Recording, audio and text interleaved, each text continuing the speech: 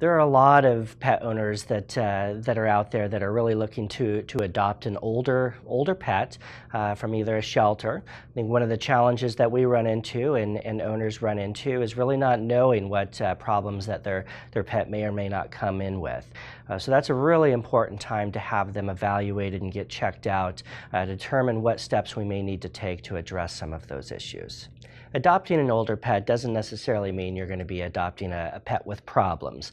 What it does mean is that there are some responsibilities and things that we need to address, and that's one of the reasons why we would like to get them in to be evaluated as soon as we can so that we can address those problems if necessary. But in general, oftentimes those pets are really just needing to have a good quality home with good nutrition with someone who really is caring for them.